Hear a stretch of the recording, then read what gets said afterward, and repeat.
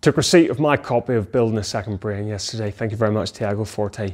I'm just working through it, but what I noticed in working through it is that both Building a Second Brain and other personal knowledge management systems, such as Getting Things Done by David Allen, all have a capture element. And that capture element is something I've been working on the last 24 hours.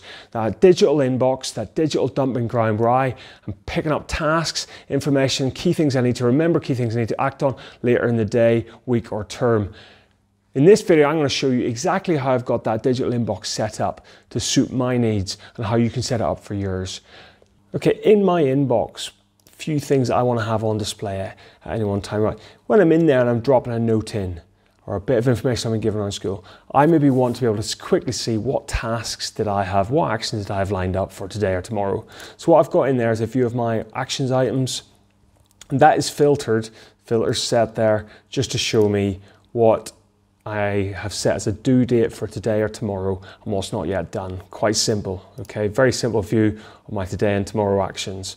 Just so I can quickly, if I'm like, I've got a minute, I've just taken a note, what else did I need to do today? I can quickly look at that there then. All right, then what I've got separately to that, you can see the red outline there, this is a synced block. Okay, and I'll show you why I've got a synced block here in a few seconds. But a synced block, very, very easily created. I'll create another one just below, /sync. Okay, sync block, we create that. Anything we drop in there, we can view that same block elsewhere in our system just by copying and pasting the link to that sync block. I'm going to delete this one for now because I've already got one in place. And what's in there? Little title, nothing complex about that at all. Then I've got a little red note in there, add new notes into empty space here. So if I'm around about school and I want to say, Johnny, homework coming in tomorrow, for example, I can just be dropping those notes in there as I'm speaking to the individuals. I don't need to remember. I know I'm going to come back and view this at least on a 2-3 times daily basis. Okay, got in here a little archive so that once I've dealt with Johnny's homework coming in tomorrow later, I just drop it into my Notion archive. That is my archive for everything in Notion that I don't think I'm going to need again, but I don't want to delete it either. It's all in there. And then just by chance, if I want to view all my actions, I can quickly view all my actions inside that toggle right there. I'm not going to open it up because there's stuff in there that's personal and potentially of sensitive nature. It's all in there, in behind that toggle, my full actions database. Then down below, just because I know I'll be coming back to here anytime that I am around about doing the shopping, wherever. I use Notion in my personal life too. I've got a shopping list there and I can just add bits onto the bottom as I remember that I need to buy whatever it is, bread and milk.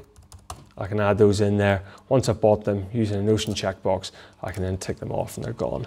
It's all there. And look, if I'm buying something again, nice feature of this, need to buy chickpeas again and cardamom, I can just untick them. There they are, they're available. Once I've got them in the shop, they're ticked again. Just a small aspect of that. But the real beauty of this sync block, right, is that sync block, so I can copy and paste the link from there, copy link to block. I can drop that in anywhere else in my system. And one place that I want to have that elsewhere in my system is in my weekly review template. Every single week, I sit down as part of my getting things done process. I sit down and do a weekly review of everything, clean up all my digital workspace, make sure all my tasks are organized and simplified. And one of the aspects of that is to make sure that this digital inbox is fully cleared. Okay, so one of my tasks in my weekly review is to clear my inbox notes. Okay, and what I mean by that is I have a little toggle there, my inbox notes are below it, and there is that synced block in my weekly review. So if I go back into my inbox and I have Maisie homework in tomorrow, Maisie's run a bit late this week, I can leave that in there, and in my weekly review, there you have it, Maisie's homework in tomorrow. I'll be tidying that up on every Friday I do my weekly review, clear out my digital workspace. I'll note that in there. I'll be like, oh yeah, Maisie did got that homework in. I'll need to go and chase her now, or I'll speak to her tutor or wherever it is. Okay, super useful way there of capturing all the information, task, whatever you need from around your day-to-day life in one place where you can then drop that sync block elsewhere in your system in order that you're sure you've got one place to capture everything and you're not going to drop it or lose anything elsewhere in your working day, week and month. Thanks a lot for watching. Get yourself onto Amazon, get yourself a copy of Building the Second Brain. Really enjoying the book. I'm looking forward to further enhancing my digital workspace using the ideas from Tiago's book. So thank you, Tiago. Thank you for watching this video. Thank you for subscribing. It makes it all worthwhile. I'll see you again next week.